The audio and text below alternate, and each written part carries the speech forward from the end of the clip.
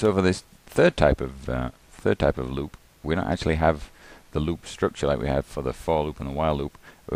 It's something that we call recursion, and recursion basically means you have a function and that function calls itself to achieve the loop. There's one very special thing about recursion that causes problems. You have to remember that at a certain point the function has to not call itself, otherwise you never exit the loop, and that becomes what we call an infinite loop. So then you go on forever, and then the browser hangs, and eventually it will say this browser's not responding, do you want to kill it, that kind of thing. So what I'm going to do is write a small recursive function. So function multiply x, y. So as the name suggests, we want this function to return x multiplied by y.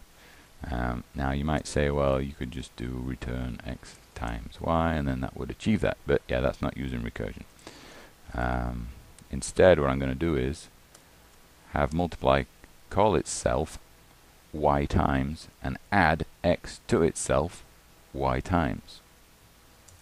You get that? So here's an example. If it was multiply 7 by 4, and then basically in here it's return x plus x plus x plus x. So x would be 7 and y would be 4. Well, we're ignoring it because we're just doing 1, 2, 3, 4. So you get me? Now that will always return x times 4, so what we want to do is make it return x times y. So what we do is we have that exit criteria as the first check. If y equals 0, return 0. Okay. But then in here what we do is we call multiply x comma y minus 1. Okay, so that achieves the looping part, but it's not yet returning any value. So what we want to return is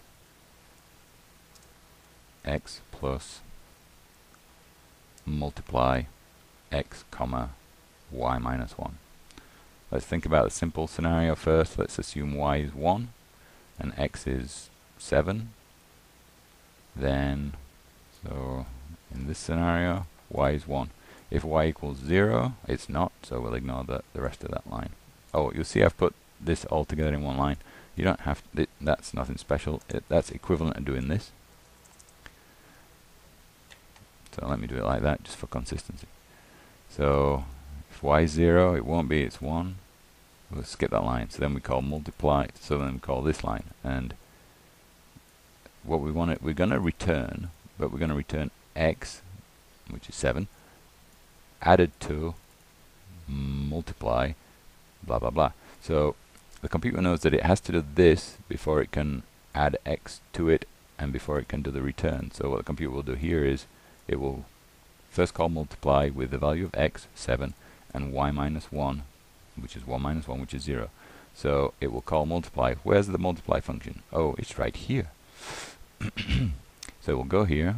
First line is checks whether y is 0, and in fact it is this time, so it will immediately return. Now when it returns to where? Well, it returns to here, because that's the line that called multiply.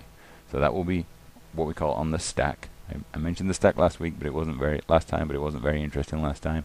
This time it will get more interesting. The stack will grow.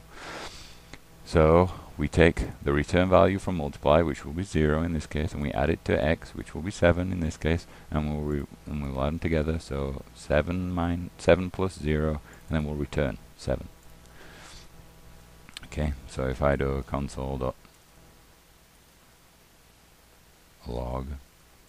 multiply, and I'll spell it wrong because I can't type this early in the morning, noon.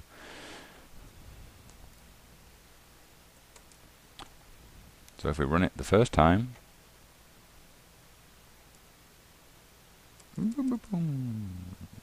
reload, multiply, 7.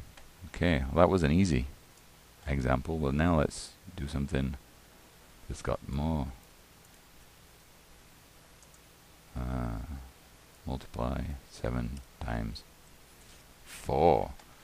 Well, let's run it and make sure it works. We should see 7 times 4, which is 28. I knew that. Now if we set a breakpoint, let's see what it actually does. F5 to reload. So the first time we come in, X is, well, we can see them all the values here in the watch window. 7 times 4, step. Y is not equal to 0, so we skip over that return statement, and we call return X plus multiply. Now what will it be? 7 and 3. So let's use this step in. Could hit F11, but I'm just going to click step in, and you'll see it takes us, it looks like we jumped up a few lines, but what we've actually done is we've called the function again, but we've called the same function. So if I look at this thing called call stack, you'll see on the call stack where we are in the code, we went from the onload event into a function called loader. And if I click on loader, it'll show you what line we're on inside that stack frame. So inside loader, we're actually on this line where we first called multiply. And then from there we went to multiply, and in that stack frame we're on this line where we do X plus multiply blah blah blah.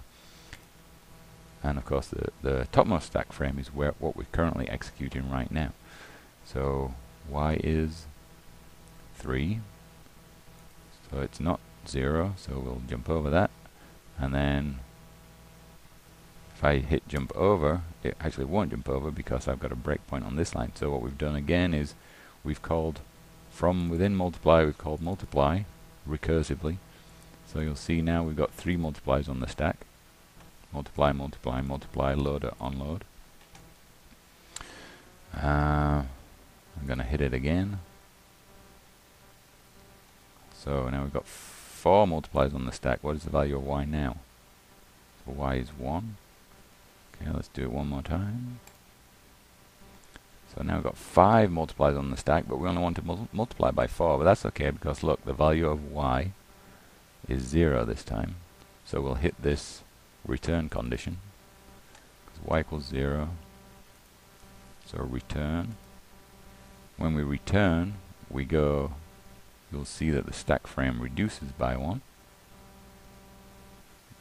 So now we're at 4. And we're back here on this line. So the computer remembered what line it was on when it called multiply, and it knows that it was on this line. This line just happens to be inside the multiply function. And then we'll step over again. We're going to return again. So each time this line executes, the multiply function is actually returning the value of multiply to the previous copy of multiply.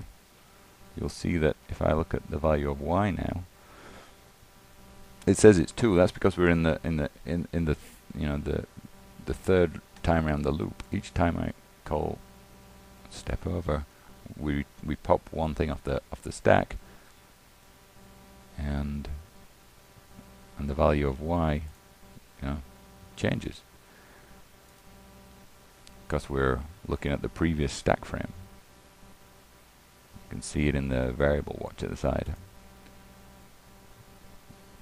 So that's recursion.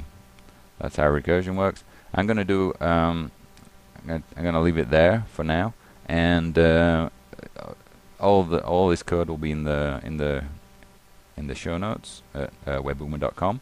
And next time, I'm going to do a more concrete example of using a couple of these loops in a game scenario. How you would use a for loop in a game, and how you would use recursion in a game. Okay.